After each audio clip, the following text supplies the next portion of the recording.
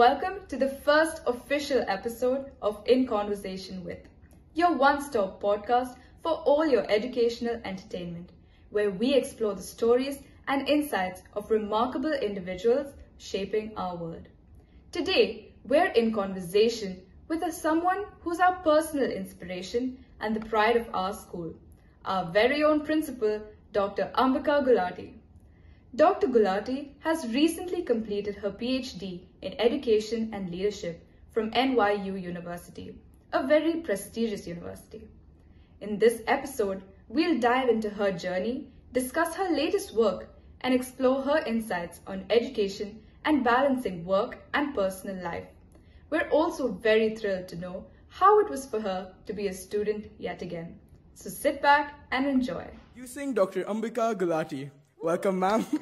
Thank you. It's a pleasure to be here, and thank you for inviting me. We're really happy to have you here, and we're super excited to ask you questions that everyone wants the answers to. Sure. Starting off. Okay, ma'am, your first question. How did it feel to be a student yet again when you were pursuing your EDD? Interesting. So this is not the first time that I've been working and doing a degree. I've done 2 other degrees while working. One was my bachelor's in education, then I did my master's in education, and now I did the educational doctorate, which is the EDD. And every time I have studied and worked, it has, especially all these were with school education when I was teaching, it's been a very humbling experience. It also takes me back to being grounded. There are readings which are challenging and you don't understand, and you empathize with your own students to see how difficult it must be for them. There are deadlines when assignments have to be given, and after that you know to submit, it comes late and your marks get deducted.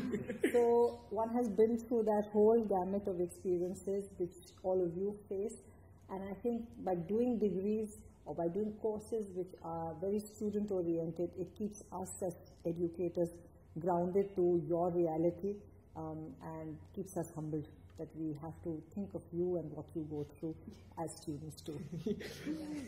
I think we all can relate to that very well. Yeah, I think we should expect lesser portions for this exam. I don't know. I agree with the best. We should probably be more mindful about how we approach things with you. All right, ma'am, moving on to your next question. Like how you just said, it humbled you, your doctorate program. So what were your key learnings that you took away from your course? Several. I think it's been a huge mindset change for me. I have evolved in my thinking. It is a research-based program. You write a dissertation. You engage with a topic for over 2 years. And that itself is, again, a challenge and yet excitement to write, to read, to understand. There are many things I've learned. So I've learned things on leadership, on change management, organizational leadership. So forget the content. Content is one thing that you learn, but just the whole process and the evolution of research for me has been very, very exciting. Great. Okay, so ma'am, our previous question was obviously about the key learning. So our follow-up question is related to that. Is there anything you learned that you could contribute to the betterment of TMS? Lots, because the EDD is for leadership and innovation. So the way the program itself is structured is that as a school leader or any organizational leader, because we were a cohort of about 25 people in this group, and we came from the space of K-12, higher ed, healthcare, oil and gas, NGOs, from across the world, right from Korea to San Francisco in the United States. So we had people from, all different countries. And so it was a very interesting, so class used to be very interesting because you got perspective of the same concept, leadership, for example. How is it panning out in different organizations around the world? And to come to your question, and I think I'm relating it even to your previous question about key learnings, you realize, at least for me, I realized that what we see in the K-12 space is very akin to what we see in the healthcare space too. So I could draw on learnings from the healthcare space and vice versa when we used to have dialogues and discussions about, processes and organizations. What do I bring to TMS specifically? The course is rooted in change management. So you have to write a problem of practice that you are seeing in your organization, which is your practice, and how would you like to address that to make an improvement in that organization. So that is what I looked at, and I was wanting to. It's interesting because when I entered the course, it was that, okay, how do you build critical thinking skills in middle school students in a K-12 school in the UAE. So, I mean, I thought I had my research question very, very set and good to go. But over time, that whole research question changed, but the context remained the same, that it was a K-12 Indian curriculum school in the UAE, and it was now about a larger perspective of building thinking skills in the school students, but because I can't directly engage with students, so how do I mediate that change? I would need to mediate that change with teachers. So the focus then shifted to how do you empower and build capacity for faculty to build the thinking skills in students. So that whole process of change, and what we did was we created what is called professional learning community. So your teachers stay back on Thursdays once a month, and once a month is dedicated time where we, have a cross section of faculty come together. We had a framework called Cultures of Thinking, and every month we deconstructed one aspect of that. So people shared what they're doing with respect to that particular culture, and so it was a lot of learning, sharing of ideas, collaboration. So that's how it's impacted Millennium. And I think we've seen that in terms of impact, because we can see asset scores have gone up, not only because of this. There are many other things we do, but we just generally find a culture of collegiality has improved within the staff members. There's a lot more discussion across phases rather than just being case specific or subject specific. I find faculty is now interacting. So I could be a science teacher in primary, but I'm reaching out to maybe the head of section in senior because she's part of my group, and I feel comfortable enough to reach out to her. So there's been a lot of that interchanging ideas at school. Absolutely, ma'am. In fact, I think the fact that you mentioned the diversity and the people that they come from so many different countries, I feel like that could really add up to, more key learnings, because, learning with other people and interacting with them also increases and adds a really good Absolutely. experience. And I think I've drawn on the people of my cohort, so we have had those people as guest speakers at school already. So we got somebody, I don't know if you recollect, we had the Senior Vice President of Enrollments and Marketing from NYU address the students, a few months ago, and I think it was in my first year we had this lady who works at Walt Disney, and she is the sustainability head there. So she came and addressed, your senior batches on how Walt Disney is looking at sustainability and what they do. So I think I've drawn on my cohort members also to, speak to you students too, that you can get an idea of what is happening in other sectors around the world. Absolutely, that's amazing to hear, and we genuinely hope that more people and inspiring people come here and Maybe inspire us. And talk to us on our podcast as well. We'll organize for that. It should be like we had the guest Dr. Pillai visit us, and we had to interview him. And to us students, it was the most inspirational moment of our lives, because you don't get to meet a man like that, a man of his greatness every day. So having people like that visit and talk to us one-on-one and tell us that they've been through what we're going through really gives us that push, that drive to finish what we're here to do. Absolutely. So All right, moving on with the next question, which is, do the SLT, which is the Student Leadership Team, and student leaders at TMS resonate with your course learnings in leadership? Yes, so SLT I'll take as the senior leadership of the school, which is the faculty. Correct. Absolutely. Very, very visible in what I have learned theoretically and what we see on the ground here. So the leaders of the school definitely couple transactional leadership, which is like, for example, getting timetables done, ensuring that the school is running efficiently, managing that aspect, which no school can do without. they couple that with being transformational leaders. So if you yourself look back, how many years have you been in the school? KG1. Okay, so let's say last 4 or 5 years if you've been in school, or do you see a change in the school that has happened in terms of whether it's your pedagogical practice, whether it is your course curricular activities, the expanse that is being offered, whether it is your student leadership itself, how it's expanded. So if you're seeing those changes, it means that the school's leadership team is being transformational, that they're bringing that change in the school for the betterment of the young people who are under our care.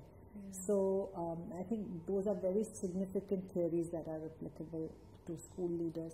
There's also what is called distributed leadership. So it's not that I'm single-handedly running the school. We have an SLT. It's like what your students are doing. So earlier it was a head boy and a head girl and just the school, the captains. But now it's distributed across so many councils. Right? So there is a vast expanse in your leadership team.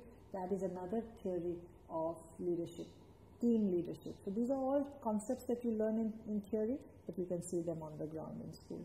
In fact, I would like to share an experience which actually happened with me yesterday within this week. So in my class, we have this new student and he came from IHS, I believe, and we were talking about the senior students who were, sending us into class during break times. And he was like, oh, is that the head boy? Is that the head girl?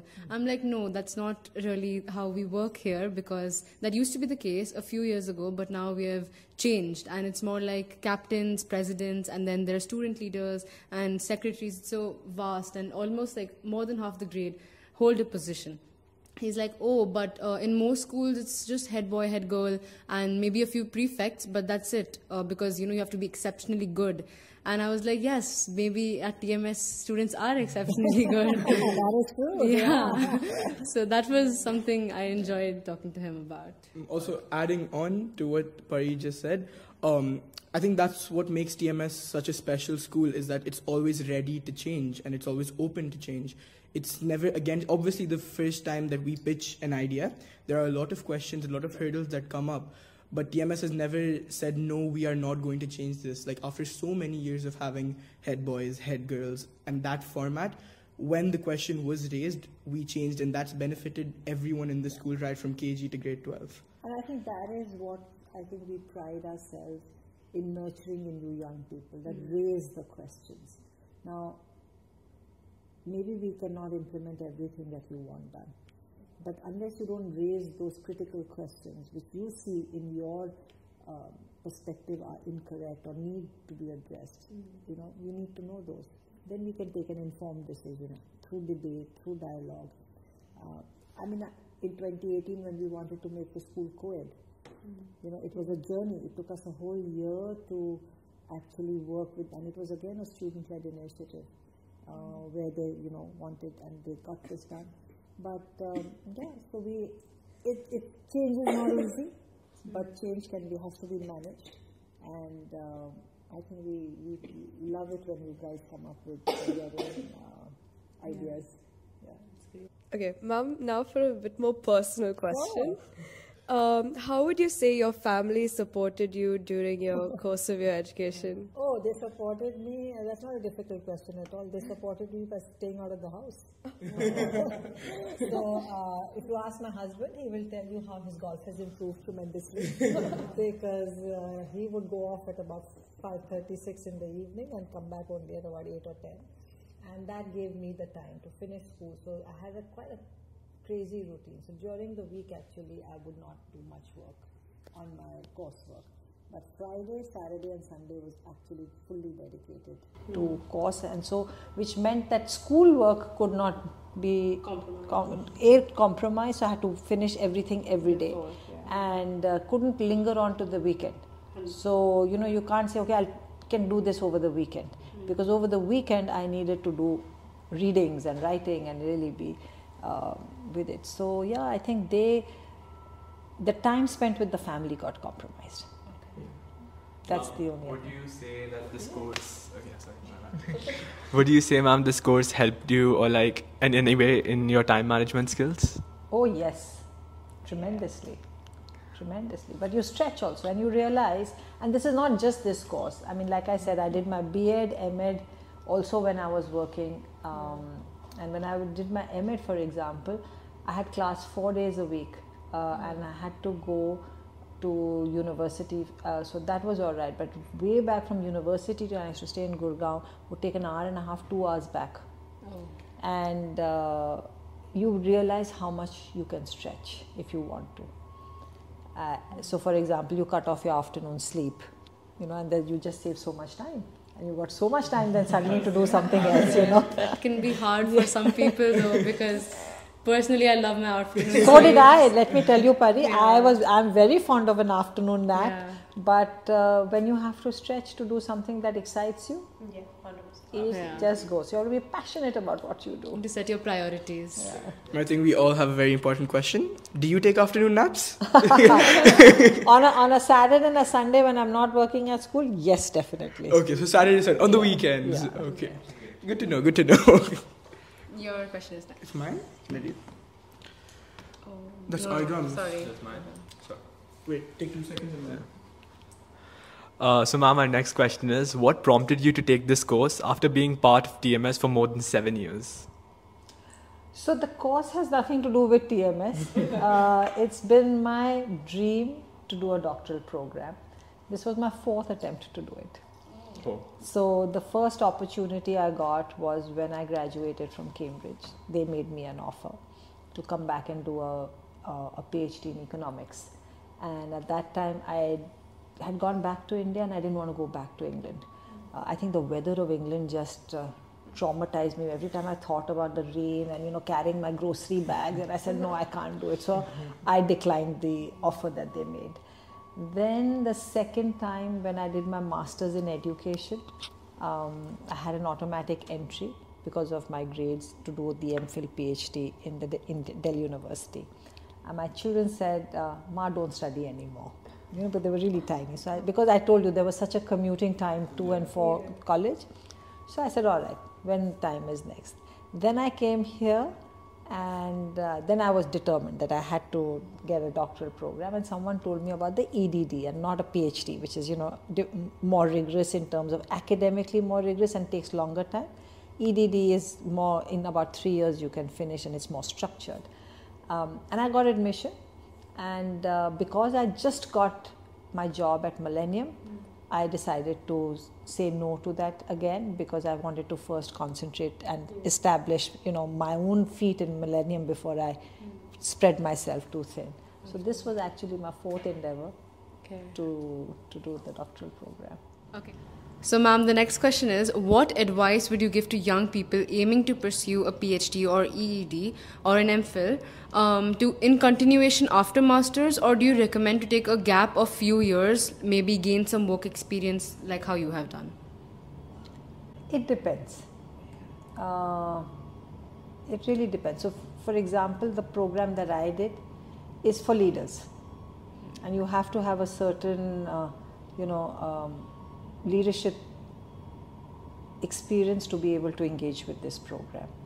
Now that may not be true of a requirement of other programs, but I do feel that when you have a certain amount of work experience, it does add value to the next degree that you are undertaking, and especially a research program. I feel that working brings a different lens and a different perspective to how you view even readings, which are abstract. But so I used to find that even abstract concepts of leadership, I would try and see where am I seeing them in school, or am I not seeing them in school.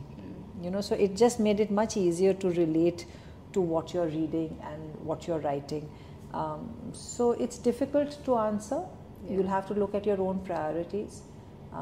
But I personally always feel that a little bit of work experience after your bachelor's or after your master's is important to take the next trajectory.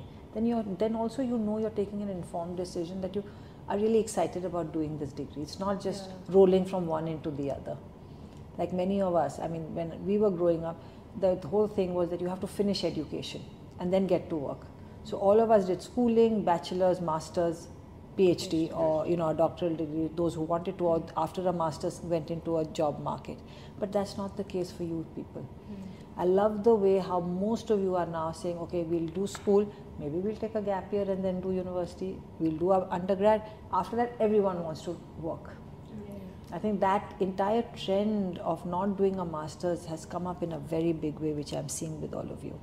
Which is good, because it allows you then to take informed choices as to what that master's should be. Rather than just doing it because it's a tick in the box. What I've also noticed is that, what some students think is that let's just complete all our education in one go and then we can work on job and family and other situations. So would you say that, is that something you would recommend, that let's finish our education one go, or let's take gaps? Because again, later on, depending on the situation, on your family, maybe you're not able to complete your further education. So it could also, depending on the situation, again, it could. I think I've already answered that question. Yeah, you have. Yeah. But it all depends on you. Okay. And so I think I was a little bit of a rebel, even in, if you look at it now, because after my graduation, I decided to take a gap year. And it was unheard of. People would do bachelor's and then go into the workspace, or then they would immediately roll into a master's. And I consciously chose to take a gap year and go into the school which I had graduated from to, teach there for a year. And my family thought that was the end of my educational career, because that once you start working, you won't and you won't go back into academics. Right? Yeah, I think that was the thought process of my parents' generation. I don't think your parents or have that kind of a thought process, because the world has evolved, the opportunities have evolved, and I think the need of the hour is to constantly learn. You can never say you've learnt enough or you have had enough education, because there's always something new. Now, we all need to learn how to use AI. You all need to know how do you write that prompt to get the right answer from the AI. It's a learning. Now, you can do a formal course, you can sit with a friend and do it, but you have to learn. So I think the notion of finishing education doesn't exist anymore, as the world is growing and developing so rapidly. So we all have to keep learning. So it's a question of how you want to learn. I definitely agree, because if you would have asked me, let's say 6 years ago, what I would say, 6-year-old me, I'll do my school, bachelor's, master's, then forget about school as a whole and just work. However, I think because of how my seniors have started to think, how the teachers have started to think, how my parents have started to think, now I have so many options. I can do whatever. I can choose to not do a master's at all and do something completely different. And that's opened up so many job opportunities for all the students at TMS. And that's really beneficial. Okay, moving on to the next question. When you are the most competent person we know, the biggest inspiration to every kid in TMS, right from the KG1 kid to a senior in grade 12. I'm humbled. I don't think so. What were the main challenges that you faced during your doctorate? Oh, on a lighter note, I can tell you very much. Waking up at 3 in the morning. I used to have class from 3:30 to 5. Was it because of the time difference? Yeah. Oh, because it was New York time at 7 or 7:30 their time, and then I used to finish class at 5 and quickly get ready to come to school. So my days used to start at 3:30 twice a week at least, if not more. And so that was a challenge, I have to say. Got very tiring. But other than that, time management, and like I said earlier, yes, my family was out of my hair, but to keep those connections going, and you have to carve out time from somewhere to catch up, and so those were some of the challenges. Ma'am, would you say it was worth it? Absolutely. 100%. 100%. what time did you sleep at night to wake up at 3? Oh, 11 o'clock. Not before. 4 hours of sleep. Oh.